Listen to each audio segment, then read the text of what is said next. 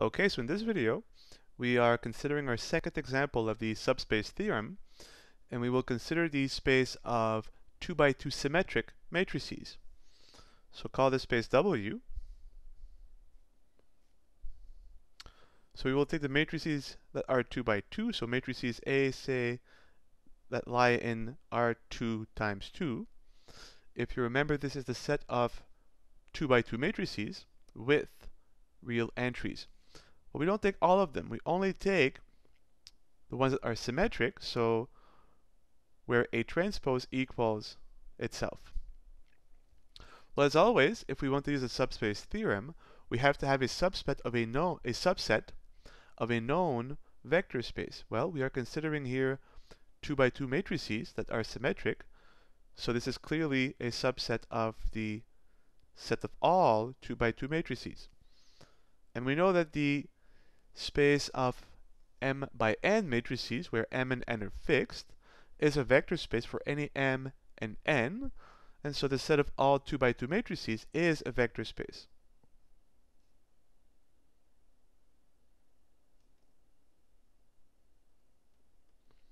So we can use the subspace theorem, right? The question is whether or not W is a vector space, but as it is a subset of a known vector space, we do not have to check all 10 conditions, but only the 2 closure axioms.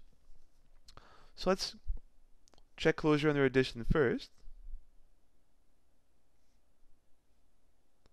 And I'll be lazy here, I'll just write plus. So closure under addition. Well, this means that we have to take 2 elements of our space and show that the sum is still an element in the space. Well, the elements in our space are 2 by 2 matrices. You can call the first one A, the second one B. Oh, sorry, I'll write take. So we are taking 2 elements of the space, so A, B are elements in W. Therefore, they are 2 by 2 matrices that are symmetric. And so A is symmetric, A transposed equals A, and B is symmetric, B transpose equals B. And we want to show that if we add A and B, the new matrix is also an element of W.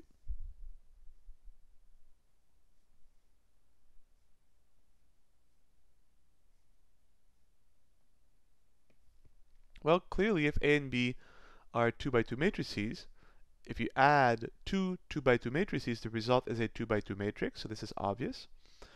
And now we have to show that the matrix A plus B is also a symmetric matrix.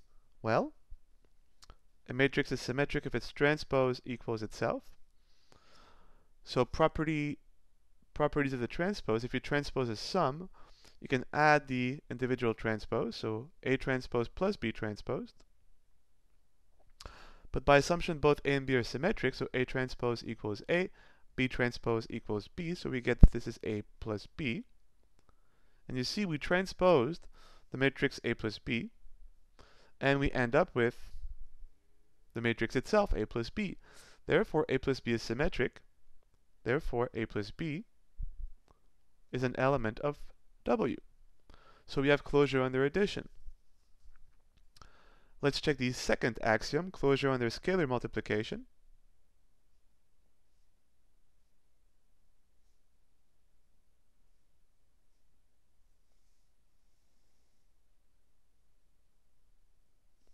Well, what do we take?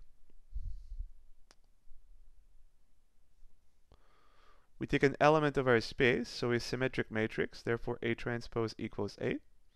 And we take an arbitrary real number, so K is any real number of your choice. Then we have to prove that if we multiply A by the real number K, the matrix Ka is still an element of the space W.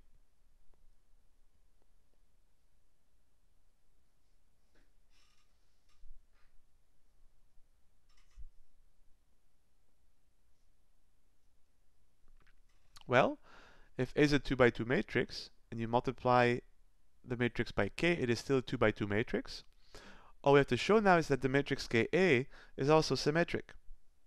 Well, let's see if we transpose the matrix.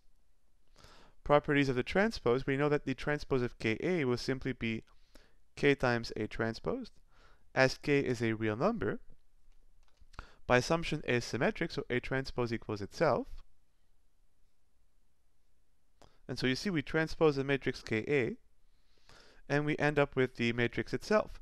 Therefore Ka is symmetric, therefore Ka is indeed an element of our space W. So we do have closure under addition, and we do have closure under scalar multiplication. Therefore, by the subspace theorem, W is a vector space.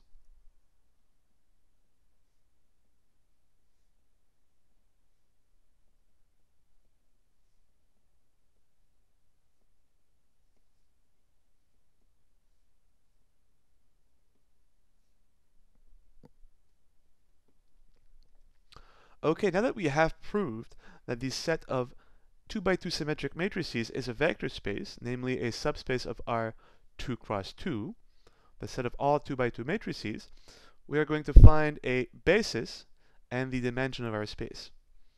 So if you go back, our space consists of 2 by 2 matrices that are symmetric, and whenever you look for a basis of the space, whatever your space is, you have to simply find the elements of your space explicitly.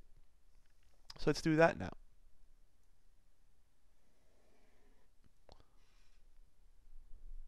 So we're considering a matrix A, that is the 2 by 2 matrix. The entries are unknowns, so we can call them, say, A, B, C, D. And the matrix A is in the space W if it satisfies the equality A transpose equals itself. Well, let's see. What is A transposed? The first column will be the first row of A, so AB. The second row of A will be the second column of A transpose CD. So this is A transpose. This has to equal A, which is A, B, C, D. Well, this is A. And now we use the basic fact that if you have an equality of matrices, they have to have corresponding entries, the same corresponding entries. So A equals A. This is a vacuous equality. Then C must equal B. This one is not vacuous. Then B equals C. This one is just redundant. And finally D equals D. This one is vacuous. And you see, the only way for a 2 by 2 matrix to be symmetric is if its entries are solutions of this linear system. Although what we have is a rather trivial linear system. If it were more complicated, we would construct the augmented matrix and then we're reduced to find all solutions. But here we don't have to. A equals A is vacuous. This is trivial. It says nothing. D equals D is trivial. Same thing. And now these are redundant. B equals C. C equals B. They're saying the same thing. So we can just keep one. And you see that our condition is actually quite simple. The only restriction is that C must be equal to B. So if you think of it, the matrix A has to be equal to. There is no restriction onto A, so A can be anything.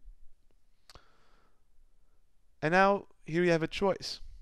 Either you let B equal C, or you let C equals B. It doesn't matter. So let's go with B. But whatever B is, then you have no more freedom for C. C has to be equal to B. And finally, there is no restriction on D, and so D can be anything you want. And so you see, there is no restriction on A, B, or C, A, B, or D. So A, B, or D here, A, B, and D are simply parameters. They are free variables. And as always, if you want to extract a basis for the space, you have to split the parameters. So you'll have A times the matrix 1, 0, 0, 0, plus B times the matrix 0, 1, 1, 0, plus D times the matrix 0, 0, 0, 1. And so you see, any matrix that is symmetric must be a linear combination of these three matrices. So this will be your first generator. You can call it V1. This is your second generator, call it V2. And this is your third generator, call it V3. So we have a set of generators for our space of symmetric 2 by 2 matrices. We only have to prove now that they are linearly independent generators.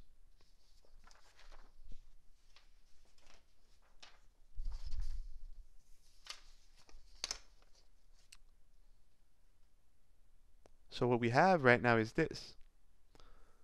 As every matrix in our space is a combination of these three vectors, these three matrices, they are generators. And so the span of the matrix 1, 0, 0, 0, and this one we called V1, our first generator. The other matrix was 0, 1, 1, 0, our second generator. And finally the matrix 0, 0, 0, 1, our third generator. We called it V3. We know that the span of these three matrices is the entire space W.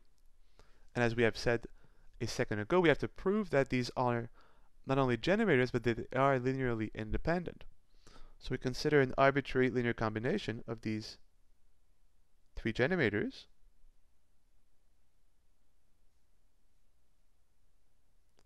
Giving the zero vector. Well, let's see. If you combine this linear combination, and we want to prove that this equation has only the trivial solution, therefore C1 must equal C2 must equal C3 must equal 0. If you add this combination up as a single matrix, you will find that this is quite simply the matrix C1, C2, C2, C3 equals, well, this is the zero vector of your space, right? This is the zero element. As we have a space of 2 by 2 matrices that are symmetric, the zero vector, the zero element, is the 0, 2 by 2 matrix. And so you see that the only way through a linear combination of the three generators to get the zero vector, the zero element of our space, is for C1 to be equal to 0, C2 to be equal to 0, and C3 to be equal to 0. And so you see that our linear combination giving the zero vector only has the trivial solution.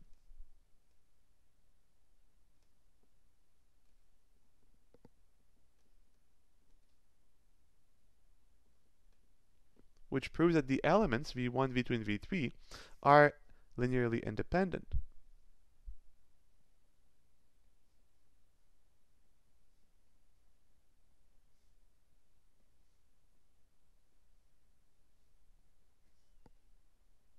Independent.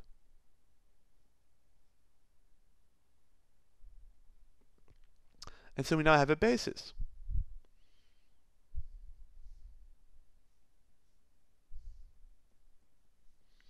These three elements, V2, V3, are generators, and they are linearly independent. So therefore this, if you prefer, as matrices 1, 0, 0, 0, 0, 1, 1, 0, 0, 0, 0, 1, is a basis of W.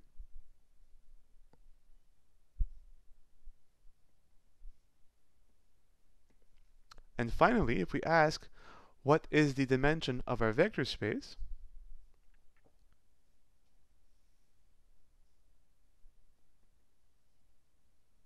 Well, it is, as always, the number of elements in any basis. Our basis contains three elements, and so we have a three-dimensional vector space.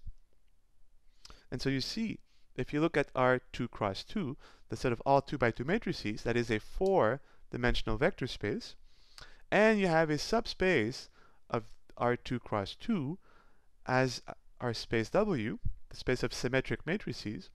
And this is a 3-dimensional subspace of the 4-dimensional vector space that contains all